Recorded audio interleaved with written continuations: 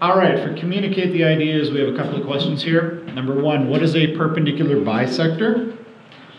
It is a line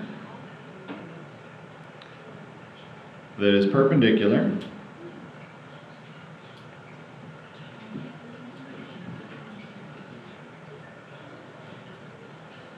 to the segment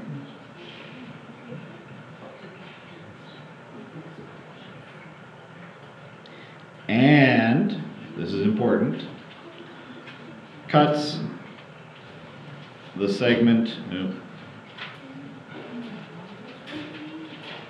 in half.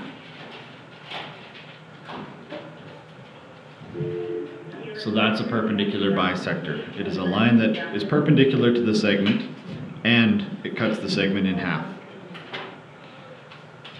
Is the post of the totem pole a perpendicular bisector of the wings? Show your thinking. So we've got a picture here and of a totem pole. We've got basically the center of the totem pole is this line here. And we've got wings here.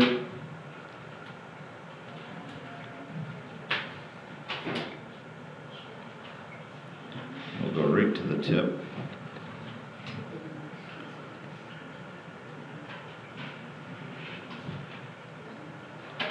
So we've got a point here and a point here at the outside of the wings.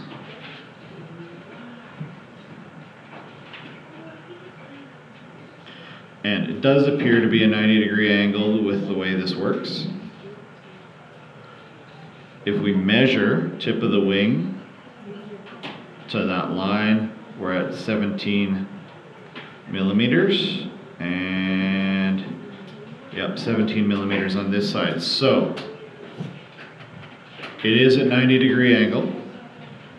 And both sides were the same length.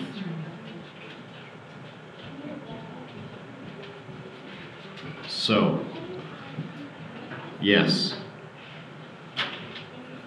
the post